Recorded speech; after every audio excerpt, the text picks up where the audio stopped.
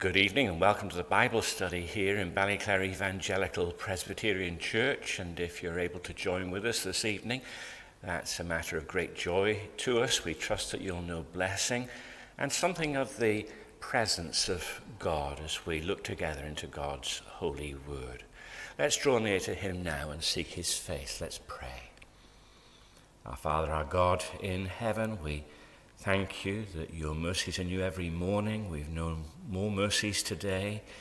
Your blessing has been so kind to us.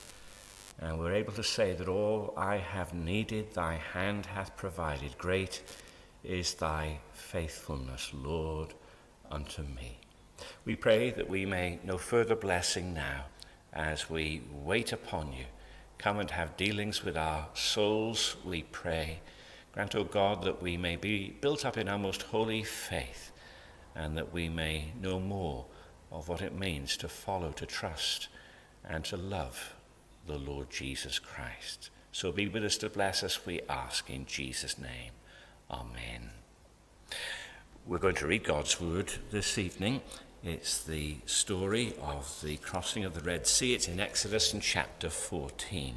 Exodus and in chapter 14, let us hear God's word.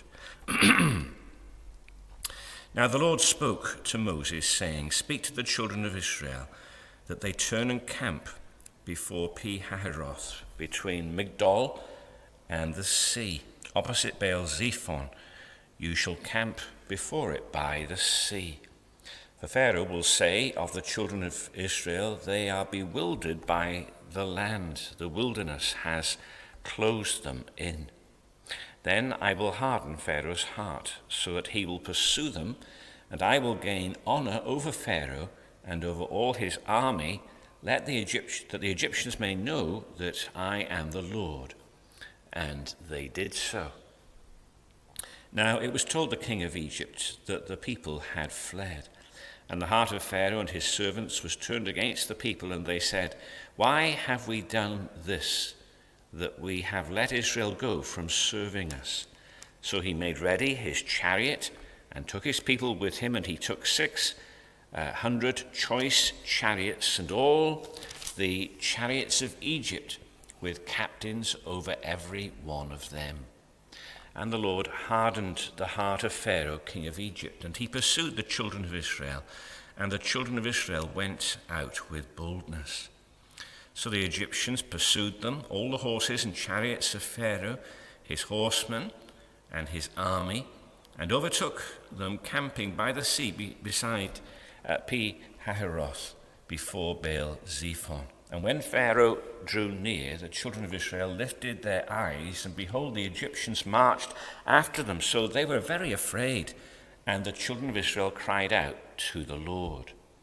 Then they said to Moses, Because there were no graves in Egypt, have you taken us away to die in the wilderness? Why have you so dealt with us to bring us up out of Egypt?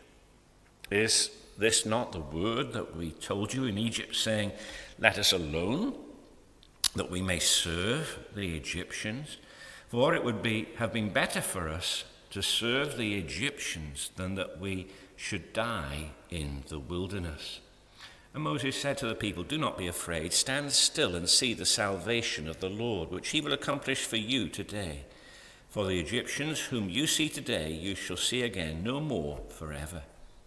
The Lord will fight for you, and you shall hold your peace. And the Lord said to Moses, Why do you cry to me? Tell the children of Israel to go forward, but lift up your rod and stretch out your hand over the sea and divide it, and the children of Israel shall go on dry ground through the midst of the sea. And I indeed will harden the hearts of the Egyptians, and they shall follow them. So I will gain honor over Pharaoh and over all his army, his chariots and his horsemen. Then the Egyptians shall know that I am the Lord, when I have gained honor for myself over Pharaoh, his chariots and his horsemen. And the angel of the Lord, who went before the camp of Israel, moved and went behind them. And the pillar of cloud went from before them and stood behind them. So it came between the camp of the Egyptians and the camp of Israel. Thus it was a cloud and darkness to the one, and it gave light by night to the other, so that the one did not come near the other all that night. Then Moses stretched out his hand over the sea, and the Lord caused the sea to go back by a strong east wind all that night, and made the sea into dry land, and the waters were divided. So the children of Israel went into the midst of the sea on the dry ground, and the waters were a wall to them on their right hand and on their left. And the Egyptians pursued and went after them into the midst of the sea, all Pharaoh's horses, his chariots, and his horsemen.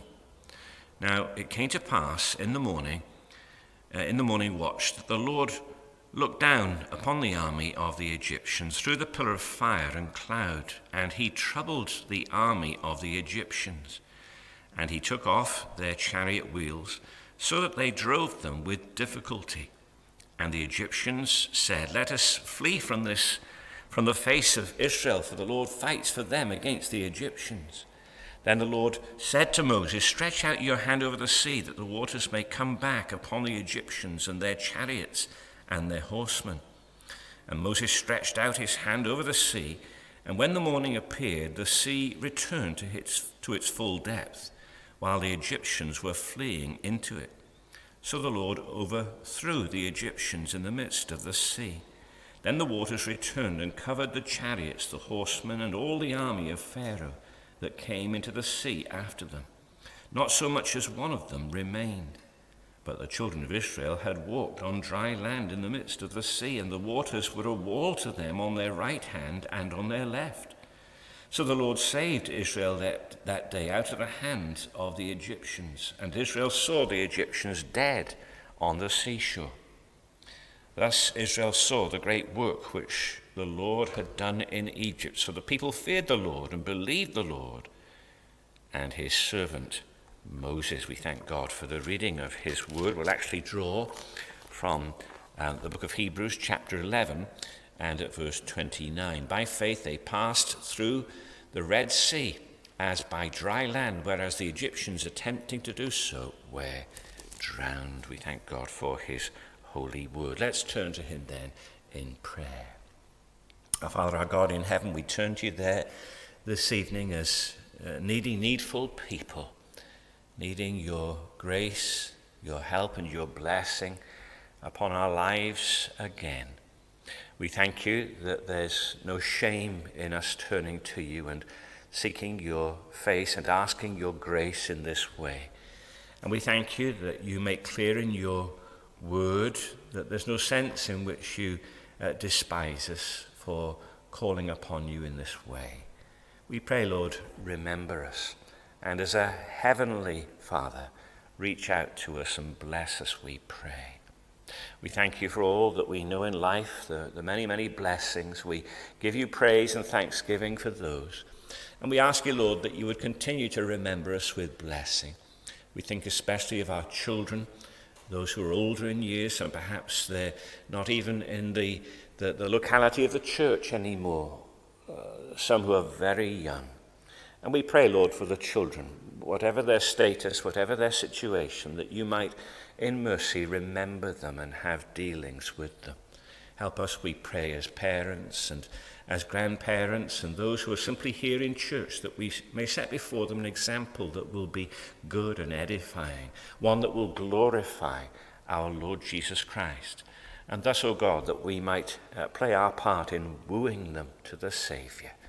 Have sailing dealings with them, we pray, in the power of your Holy Spirit.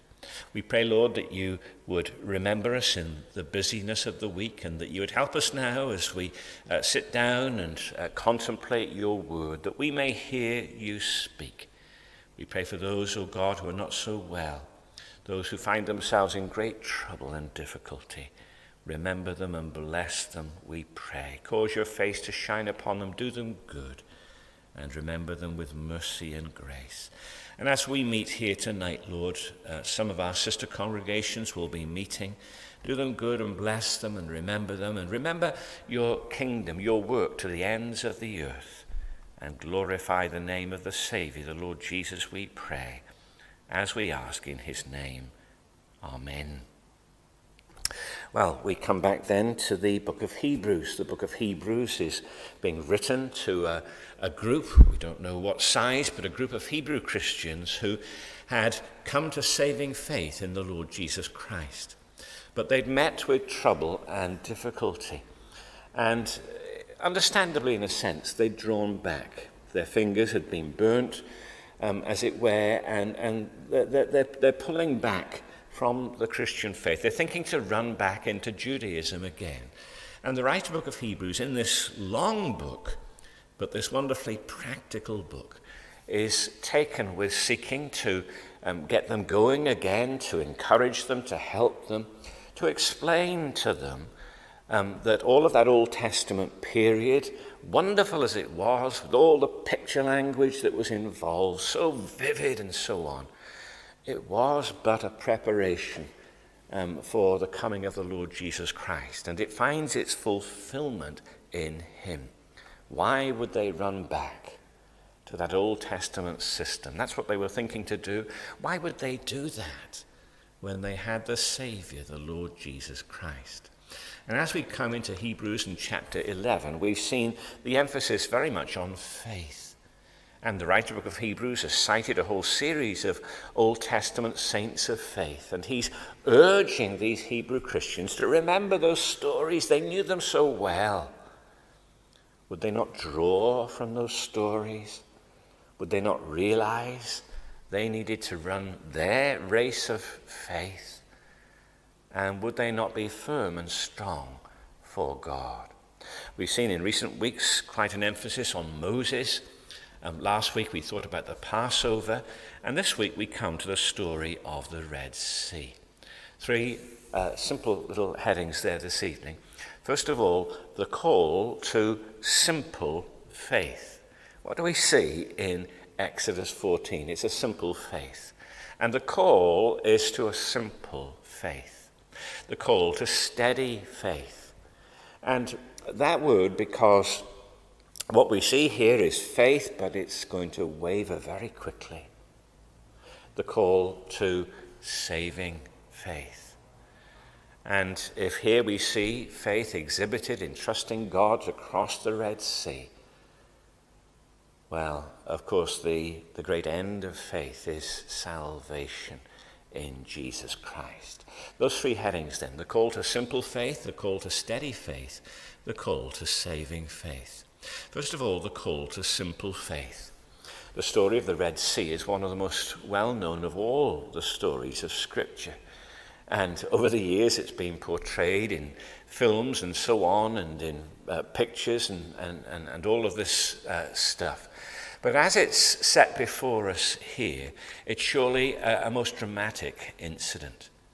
We've often spoken of the danger of reading the stories of Scripture, reading the happenings of Scripture, but being perhaps so familiar with them that we lose, we fail to grasp the enormity of all that was involved. What we've got here was the most awesome drama. And we know that books can be dramatized, and when they're translated then into to films or whatever, all sorts of bits and bobs can be added in, and all sorts of bits can be dropped. Well, we don't need to do any adding in or dropping here this evening. So what do we read?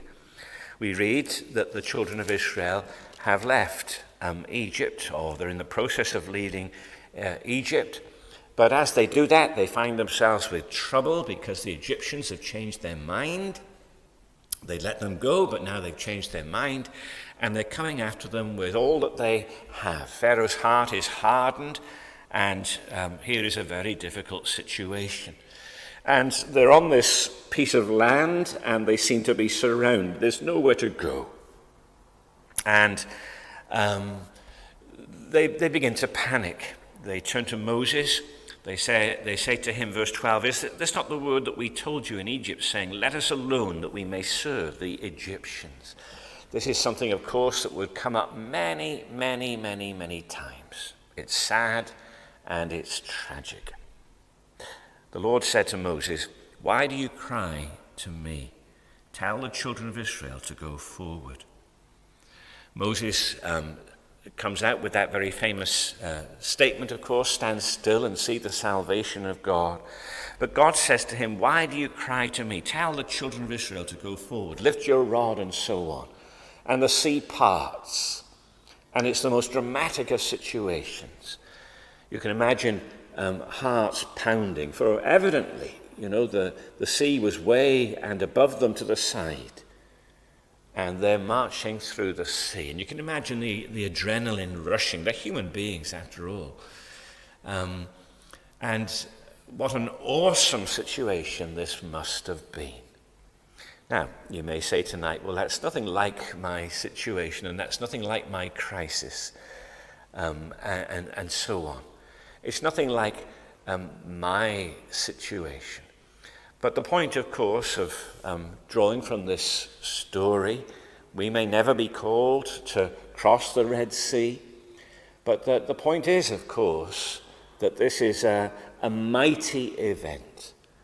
And wonderfully, we're able to draw from what God did then, and to know that God is able to help us in whatever our predicament, our situation is. There are other instances, of course, in Scripture. We could think of the three boys, Shadrach, Meshach, and Abednego in Daniel in chapter 3 with that image of Nebuchadnezzar. We could think of Daniel facing the prospect of the lion's den. We could talk about Hezekiah and the armies of Assyria and how God moves in and kills 185,000 men in a night. We could think of Joshua and the predicament that they find themselves in, and the sun is caused to move back and so on. What are we saying? Well, God is able to do great things for his children. And we need to trust him in the practicalities of life. These Hebrew Christians needed to trust God in the practicalities of life. And what then are we looking at? How do we explain what happened that day? Well, it was simple faith. That's why the writer of the Hebrews is drawing on what goes on here. It was simple faith. Ask, what was it that the people had been, had they been sort of preparing for all of this? Had they been doing swimming lessons and, practicing their front crawl? Did Moses have a new line in inflatable dinghies? We've seen those pictures from the channel in recent days and weeks. Well, we know that God is able to use means, and there may be a place for learning to swim and so on. It might save our life one day. It's a good thing to teach children to swim, isn't it? These things all commendable in many, many ways, but that was not the story here. They passed through on the dry ground. And what we have here was simple faith. They really contributed nothing. It was simply believing God. The people simply believed God. We read in verse 31 of Exodus in chapter 14, "Thus Israel saw the great work which the Lord had done in Egypt. So the people feared the Lord and believed the Lord and his servant Moses." Here was simple faith. And what great consolation there is for us in that. That they really contributed nothing outside of the fact that they listened ultimately to God. They believed God. They trusted God. And God was there to provide for their every need. There are many tasks in life for which we need to grow and advance and so on. But overcoming in this most dramatic situation, this mammoth predicament, it was simply down to simple faith. And what a help to these dear Hebrew Christians. It was down to simple faith. Perhaps they had fallen into reason. We can't possibly go on. Well, the Hebrew Christians maybe were thinking like that, but the Israelites were thinking like that. They couldn't go on. Would it not be better to go back to Egypt, this is a thought they'd have many times over.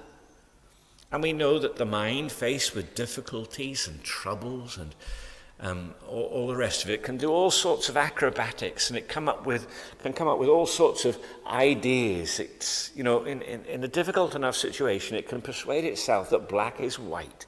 It can reason this and that.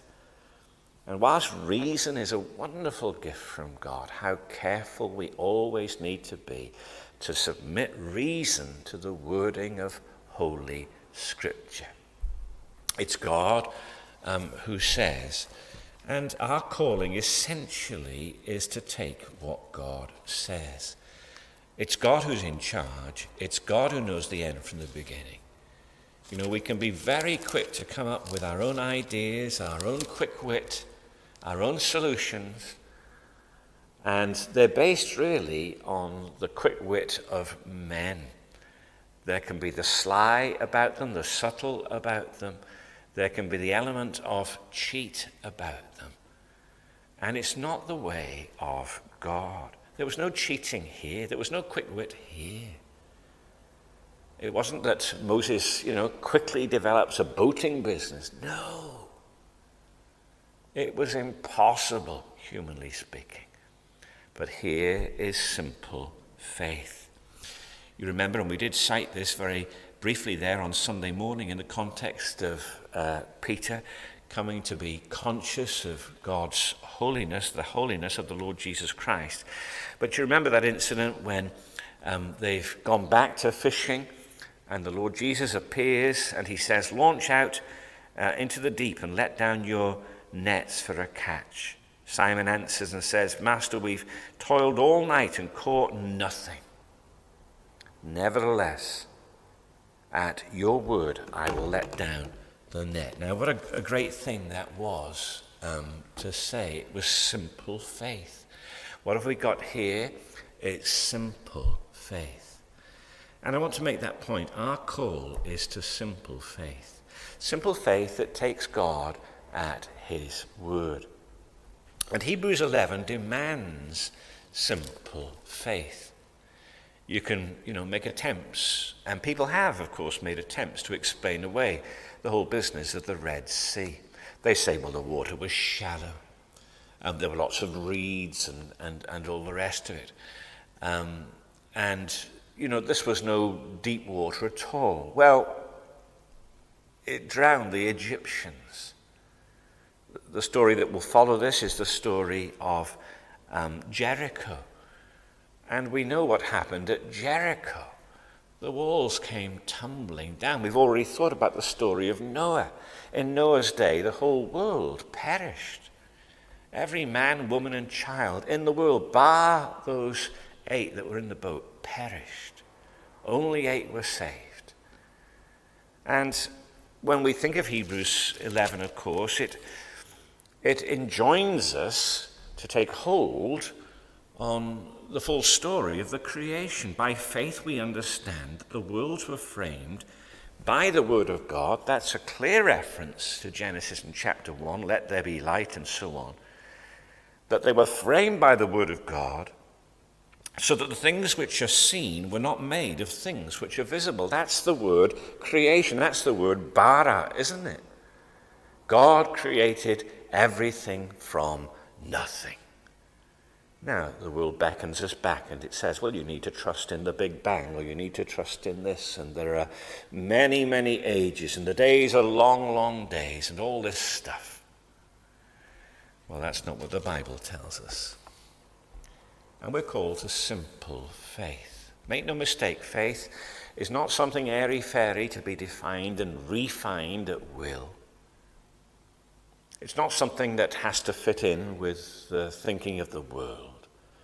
Faith simply takes God's word seriously.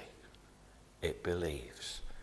And that's what these Hebrew Christians were being called to, just as the people of Israel were called to cross the Red Sea.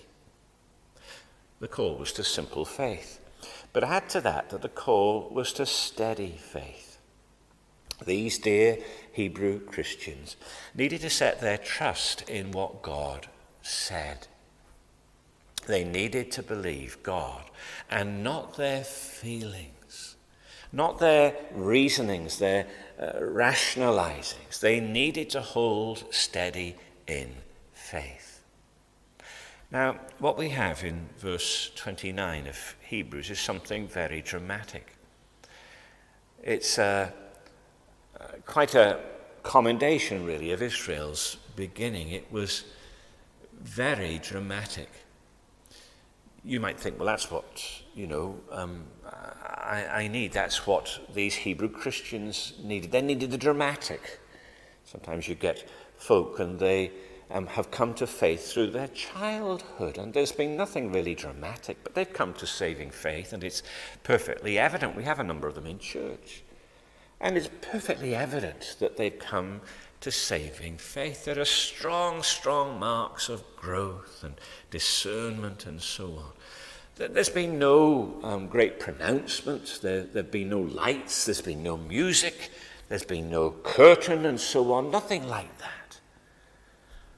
There's been nothing on a par with Paul on the Damascus Road. And yet evidently God has broken into their lives. And God has made them to be children of God. You often think of Daniel. There's no record of Daniel coming to saving faith. Nor the boys, Shadrach, Meshach, and Abednego. Did they believe God? They certainly did.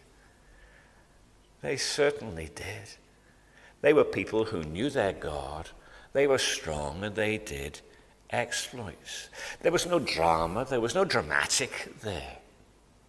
These Hebrew Christians, they're not being called to the drama and to the dramatic, but they are being called to simple faith, to steady faith, resting on God. They're being called to look back to those Old Testament stories, to look back to what God did, and to embolden faith, to help faith, to strengthen faith, to use the means of grace to build faith up.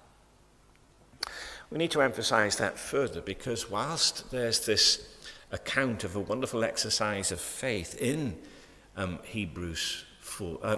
Exodus in chapter 14, and that's followed, of course, by the Song of Moses, that wonderful song, I will sing to the Lord, for he had triumphed gloriously, the horse and rider thrown into the sea, and so on. What a day that must have been. What rejoicing there must have been on that day.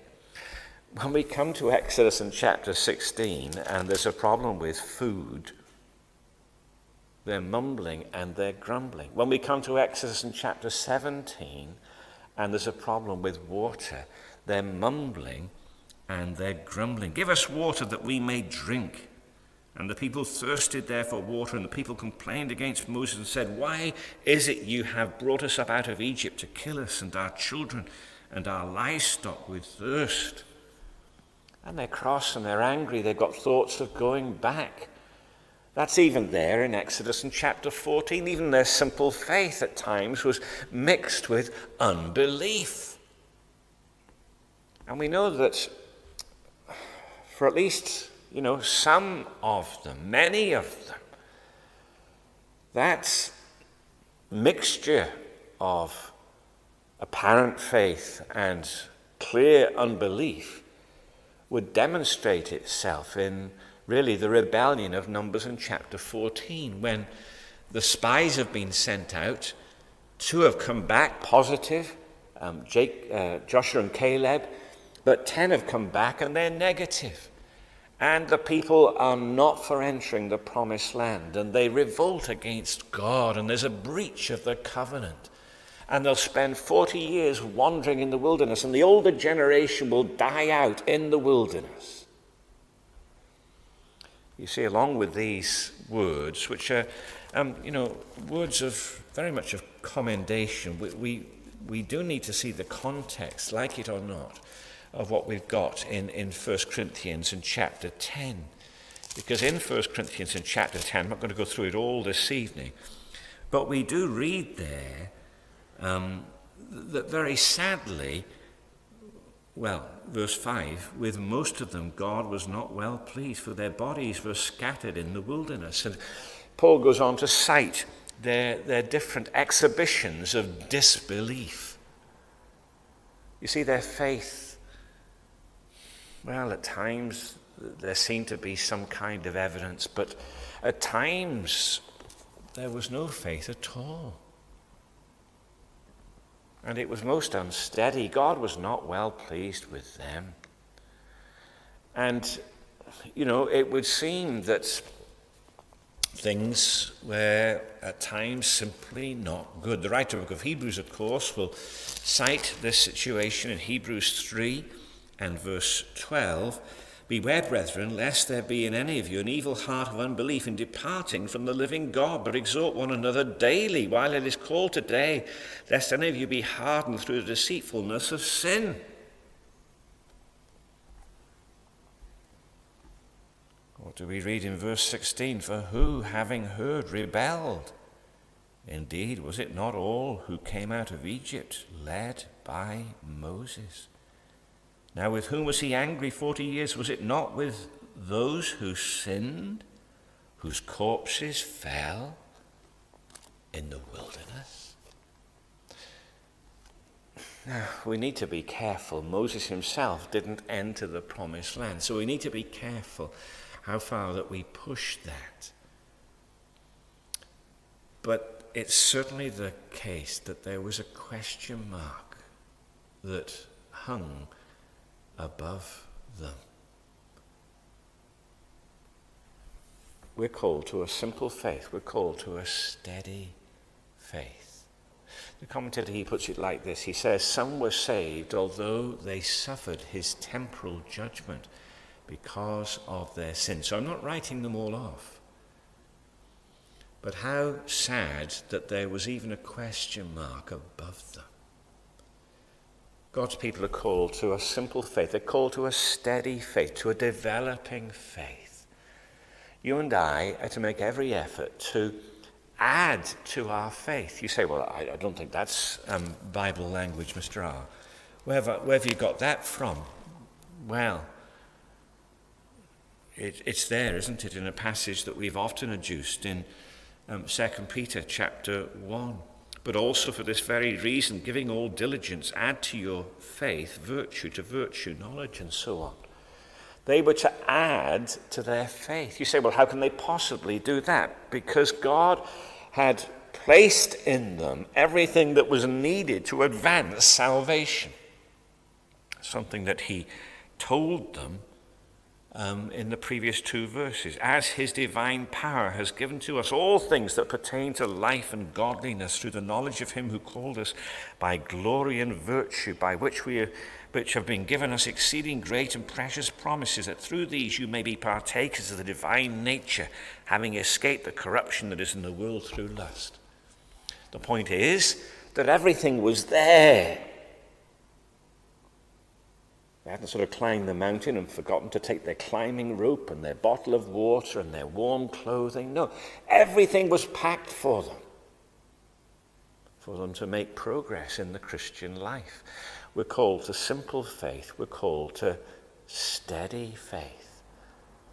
But we do have to exert ourselves to steady faith. And part of the lesson here is that the children of Israel, whilst they're recorded as crossing over the Red Sea, we know that there's a subtext here. And actually, they failed in many ways. We simply make the point, you see, that the call is to steady faith.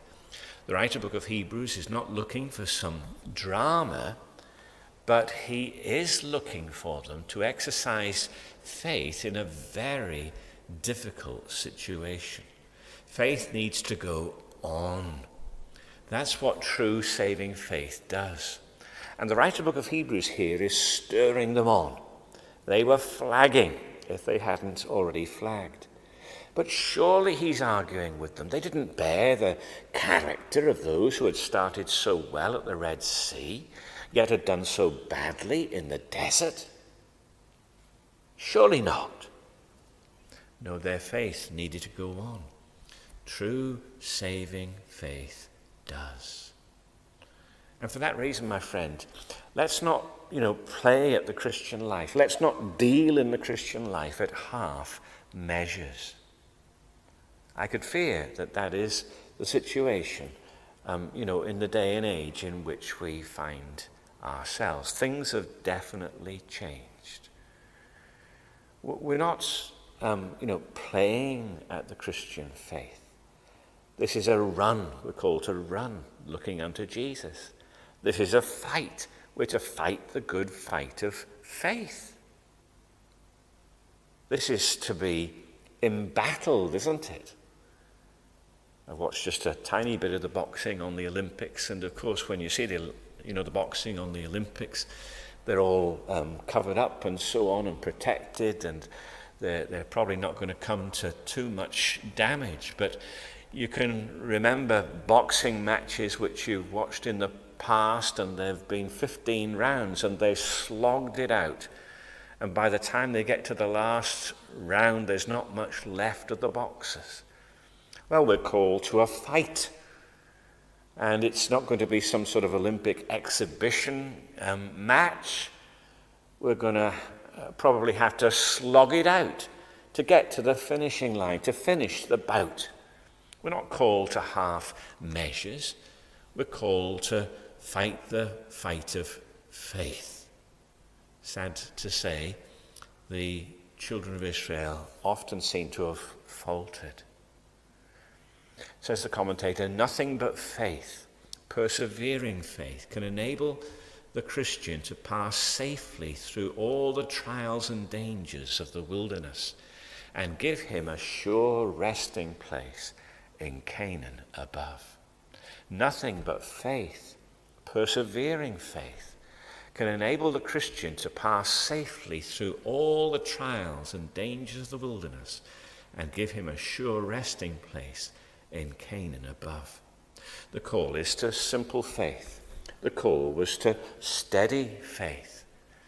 But add that the call was to saving faith. What a fantastic and dramatic day it must have been when the children of Israel crossed the Red Sea. There have been vast sums over the years spent trying to recreate that whole happening on film and so on. But imagine the day. What a wonderful day it was. God, of course, will hark back to that day in Exodus chapter 20 when he gives the people of Israel the law.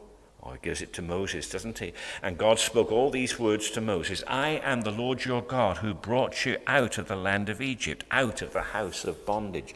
You shall have no other gods before me. And it's the preface to God's holy law. We spoke of God's holy law as the model, as the text, as it were, for holiness there on Sunday morning. Well, the preface to that is to be reminded what God has done for us. It's not that we're reaching up to God. God has rescued us is the message. God has rescued us, and we're to respond to him. We're to love him who first loved us. But when we think of that wonderful deliverance, it's really nothing in comparison to what it means to be delivered from the darkness and bondage of sin. Something far, far greater. That God the Spirit should intervene in our lives. That God the Son should have laid down his life for us to pay the price in order that we might be forgiven, that we might be reconciled to God. What a wonderful and dramatic day this was. The day when they were delivered from the bondage of Egypt. But how much greater a day to know salvation, to know the Savior, to know the Lord Jesus Christ. What a wonderful day that was. I trust that you've known that day. I trust that you know salvation, but what a wonderful day that was. And these Hebrew Christians, they had something greater, something more wonderful. You might look back into some of those Old Testament stories, I'm sure we often do, and we think, oh, to have been there, oh, to have been there on that occasion, or when the Saviour fed the 5,000, or when he called Lazarus from the grave. Oh, to have been there, you might say. There's something far and away greater than all of that stuff, in that we've been rescued from sin.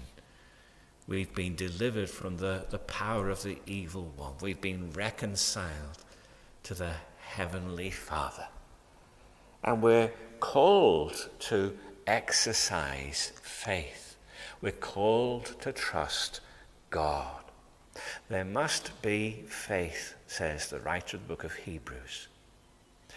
That's the difference between Israel and Egypt.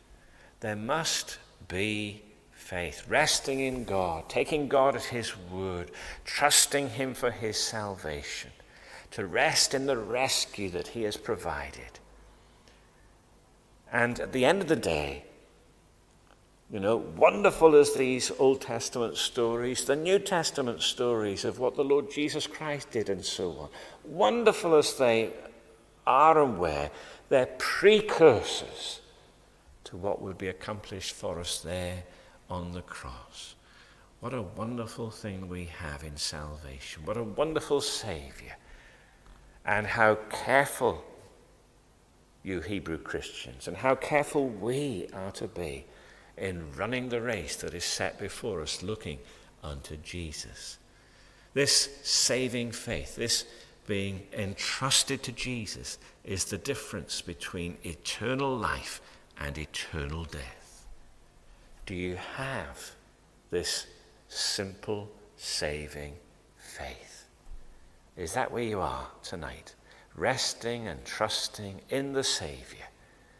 Nothing to bring, nothing to contribute. You've been brought to a sense, a knowledge of your sin and guilt.